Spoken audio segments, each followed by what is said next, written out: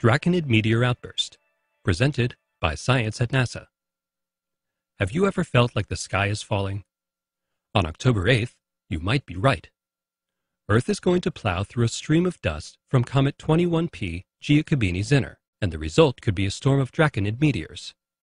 We're predicting as many as 750 meteors per hour, visible mainly over the Middle East, North Africa, and parts of Europe, says Bill Cook of NASA's Meteoroid Environment Office.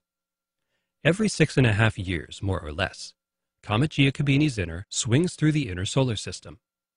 With each visit, it lays down a narrow filament of dust, over time forming a network of filaments that Earth encounters every year in early October.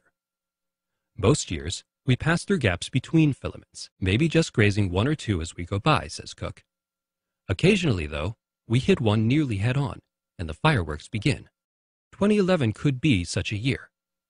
Forecasters at NASA and elsewhere agree that Earth is heading for 3 or more filaments on October 8th.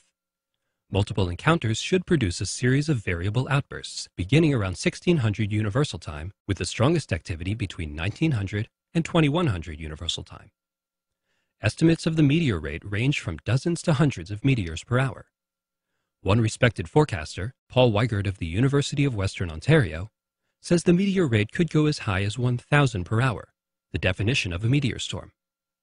It wouldn't be the first time. Close encounters with dusty filaments produced storms of more than 10,000 draconids per hour in 1933 and 1946, with lesser outbursts in 1985, 1998, and 2005. Meteors from comet Giacobini-Zinner stream out of the northern constellation Draco, hence their name. Draconids are among the slowest of all meteors, hitting the atmosphere at a relatively leisurely 20 kilometers per second. The slow pace of Draconid meteors minimizes their danger to satellites and spacecraft, and makes them visually distinctive. A Draconid gliding leisurely across the sky is a beautiful sight, says Cook. Unfortunately, many of this year's Draconids will go unseen. Glare from the almost full moon will reduce the number of meteors visible over Europe, Africa, and the Middle East by 2 to 10-fold.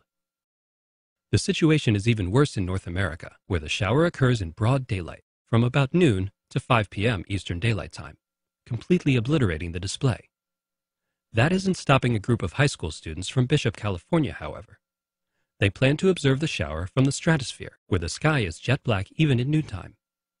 Led by Science at NASA's Tony Phillips, the 12 students have been launching helium balloons to the edge of space since May of 2011.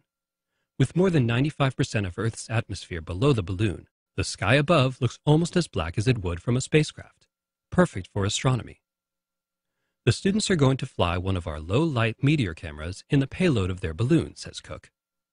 I hope they catch some Draconid fireballs for us to analyze. They could be the only ones we get. Stay tuned for results after October 8th. For more news about things flashing in the night sky, visit science.nasa.gov.